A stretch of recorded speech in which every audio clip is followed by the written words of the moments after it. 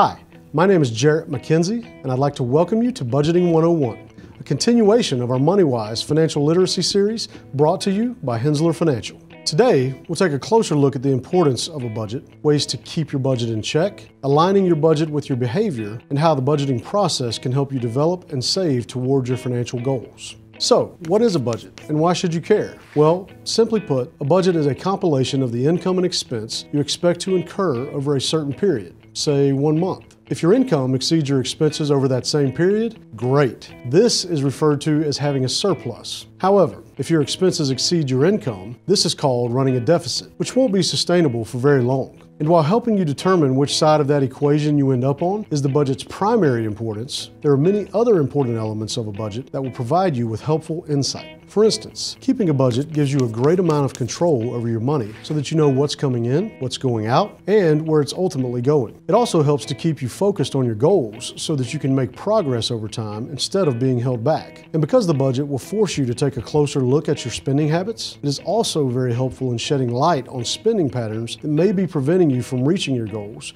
or even worse, causing you to run a deficit. Once your budget has been created, however, it's important to keep in mind that it will only be as helpful as your ability to track the expenses you incur so that you can see how closely in line your budget is with your reality.